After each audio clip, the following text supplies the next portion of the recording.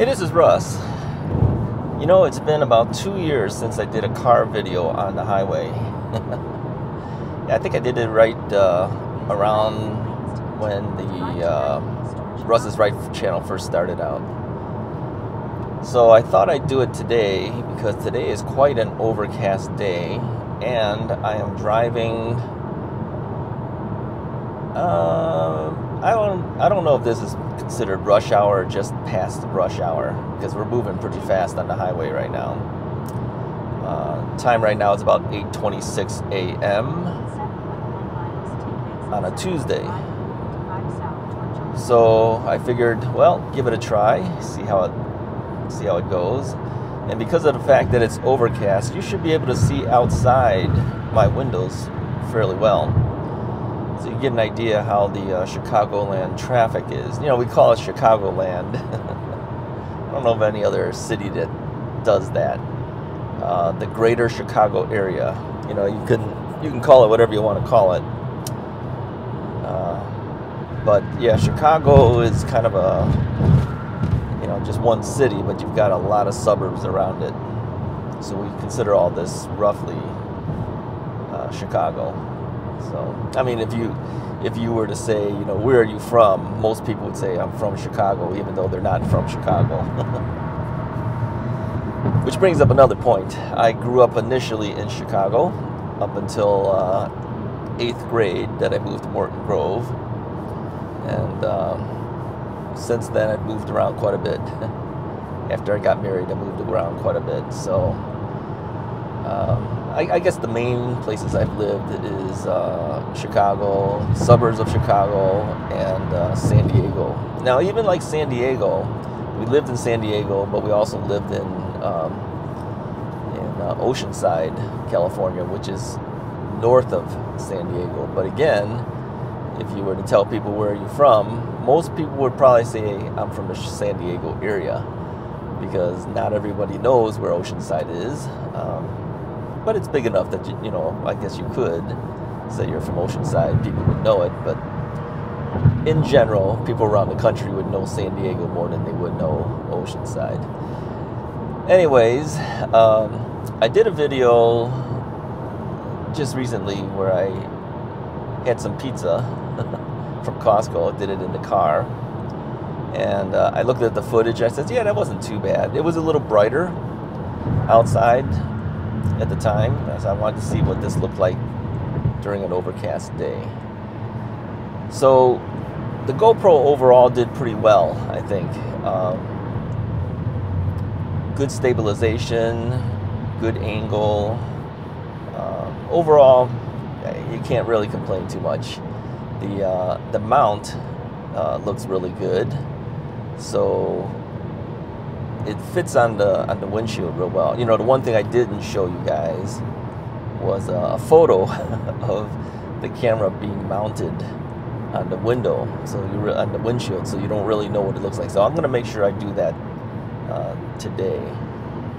Of course, I can't take a picture of it now because I'm driving, but later, as long as I don't forget, I'll show it to you.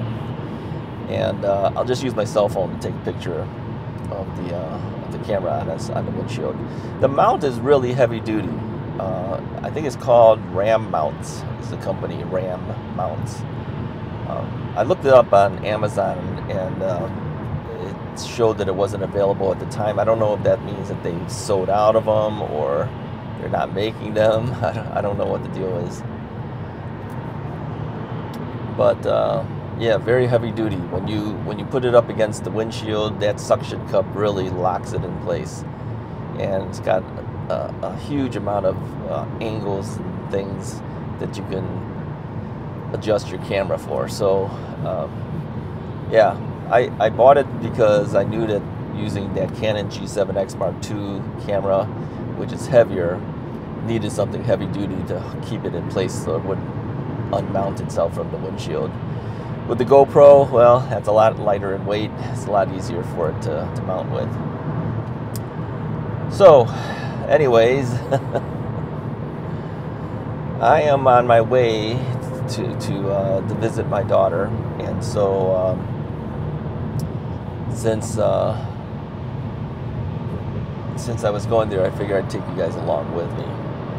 And she's quite a distance from us, and so it's a long ride on the highway. I'm not going to keep you the entire time, of course. We'll just keep you for a while and give you some updates on things that are happening. So I asked the question to everyone, what should the next videos be? Now, you might look at this and say, well, then maybe you should do these car videos as you're driving around. But, you know, I mentioned to you guys before that in April, this vehicle is going away because I leased this vehicle, and the 3-year lease is up at the end of, not the end of, somewhere in early April, I believe. You know, here it is in October now, but even by September, the company, Hyundai, had contacted me already asking if I was interested in either buying the car outright or doing something. So they get way early in advance asking you about what you plan to do with the vehicle. Now, a lot of people have been, I think, buying the vehicle, selling it off to a third party, and making money on the sale of their leased vehicles. I know one of my my friends did that with his car. He had a Lexus, and he ended up selling it, I think, to CarMax, I think. So you buy the lease out, or the company that's interested in buying the car buys it out for you, and then you come out ahead based on how much money they're willing to buy it for compared to how much money Lexus was willing to sell it for. Now, this car is not as expensive as a Lexus, so I don't think you're going to get as much money for it. But apparently, inventory for cars have dropped dramatically, because I've driven past various car dealerships, you know, just on my way going to different places, and I noticed that the inventory in their car lots have dropped significantly, whereas you would see rows and rows of cars on their lots to sell. The cars are no longer parked in the spaces, they're parked sideways. In other words, they're trying to fill up the look of the space by parking sideways rather than straight on into the parking stalls. And then also the cars that are there aren't even the cars from the brand, which tells me these are used vehicles. So they're getting a hold of used vehicles and just putting that on their lot because their new vehicles aren't available anymore. So the whole thing with the supply chain is really messed up. Car industry is willing to even, you know, at least used car industry is willing to buy your leased car from you, so that you make a few dollars, and then they will resell it and make some money too. Now, whoever buys this vehicle is going to come out way ahead, because if you think about it, I've had this car almost 3 years. It'll be 3 years by April. Now, how much would you think a person typically drives in a year? Okay, multiply that by 3, and that should be roughly the mileage. Now, I would tend to think the average person drives between, let's say, 10 and 12,000 miles a year, all right? So here it is, in a few months, it'll be coming up to the end of 3 years for me. How many miles do you think I have on this car? All right, let me give you some background, all right? Right after I purchased the car, several months later, I had a knee replacement done. Okay, so how much of driving do you think I did on it? My knees have been problems for me for 2 years, okay? And then on top of that, I stopped working. I closed my photography school, and so I didn't need to go to work. How many miles do you think that would be in a period of almost 3 years? So if you take 10 to 12,000 miles per year, 10,000 miles a year would make you 30,000 miles, right? Times 3. 12,000 miles a year would bring you to 36,000 miles, okay? I think I have up to 36,000 miles on my lease to be able to use. I am currently at 11,863 miles. So this car has not had, not even probably a typical year's worth of driving on it, even though the car will eventually be 3 years old by the time I turn it back in. So whoever buys this car is going to get a good deal, because it's got very low mileage for a car that will be roughly 3 years old. So I'm not sure what I'm going to do by the time the lease period is over. I don't think you get a whole lot for this Hyundai. This is a Hyundai Elantra that I'm in. Now, I used to have 2 Lexuses prior to this particular vehicle, but I wanted an inexpensive vehicle I could drive around for work and to do things and not worry about it. You lose the luxury of the Lexus, but the cost was a lot less leasing this than leasing a Lexus. So, quite frankly, I miss the luxury of the Lexus, but a lot of the functionality of this car is really good. I think I will really miss this car when it goes back, because the other vehicle we have doesn't have quite the package on it. So in this vehicle, I have a big screen. I don't know how big the screen is. 5-inch? I don't know what it is. 5 or 6-inch screen. You get the Apple CarPlay on there, so I get my GPS on there, and I can make phone calls out of it. I can get my text messages off of it. I'm gonna miss all that.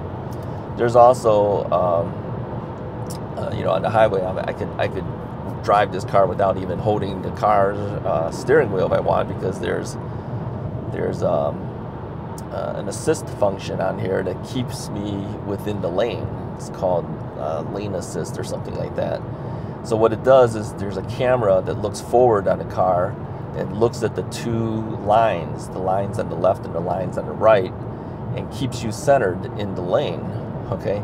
Now the problem with this is if the lines disappear, or if it's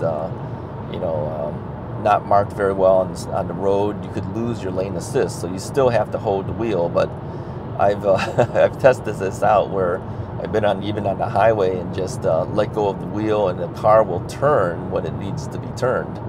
So it's quite impressive, quite frankly. I'm going to miss that.